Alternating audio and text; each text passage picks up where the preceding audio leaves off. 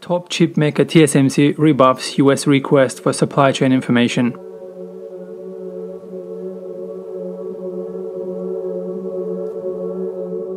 Taiwan Semiconductor Manufacturing TSMC, the world's largest contract chip maker, said that it will not hand over confidential client information to the United States government in a latest response to Washington's request for chip firms to share their supply chain data amid a global semiconductor shortage.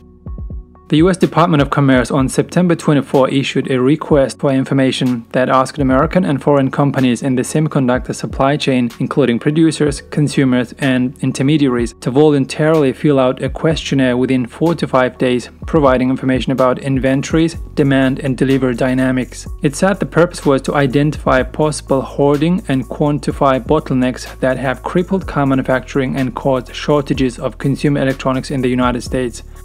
We are considering how to respond to the US RFI, but we will never provide our confidential client information and will never do what could impair the interest of our clients and shareholders, TSMC said. Although the request is voluntary, US Secretary of Commerce Gina Raimondo said in an interview with Bloomberg on September 24, 2021, Biden administration would likely consider all possible options, including invoking the Cold War-era Defense Production Act to enforce compliance with the RFI.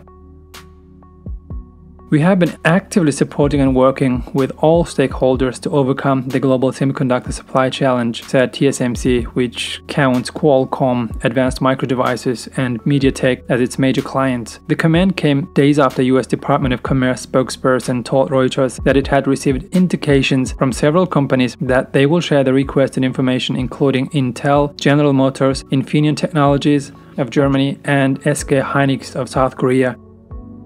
The semiconductor crunch, which has disrupted supply chains in many industries and is widely expected to persist until mid-2020, is fueling US concerns over excessive dependence on East Asia for supplies of the key component, leading to growing calls from lawmakers for more initiatives to bring chip manufacturing back to American soil. According to statistics provided by research firm TrendForce in August, TSMC retained its crown as the world's #1 contract chip maker in the second quarter of 2021, with a market share of 52.9%, followed by South Korea's Samsung Electronics and Taiwan's United Microelectronics Corp, with 17.3% for Samsung and 7.2% for Taiwan United Microelectronics Corp. China's Semiconductor Manufacturing International Corp (SMIC), which is on a US export control blacklist, came in 5th with 5.3% market share. In a landmark bipartisan effort to re-establish a complete chip supply chain in the US, the Senate in June overwhelmingly passed a bill that would provide $52 billion to fund domestic semiconductor research, design, and manufacturing initiatives. However, TSMC founder Morris Chang threw cold water on the multi-billion-dollar investment plan, saying at a tech industry forum in Taipei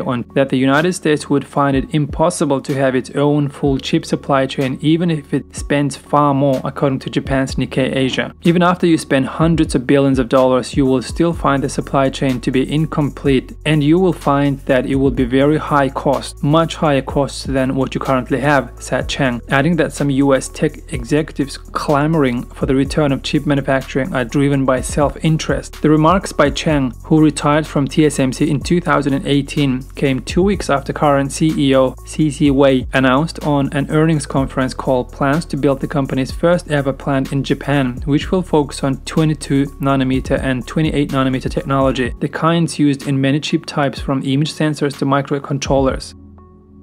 In June, TSMC began construction at a site in the United States of Arizona, where it plans to build a factory that is set to start mass production of computer chips using advanced 5nm technology in 2024, Reuters reported, citing CEO Wei. In the third quarter of this year, TSMC posted a 13.8% jump in net profit to $5.6 billion on revenue, up 16.3% year-on-year, according to its earnings report.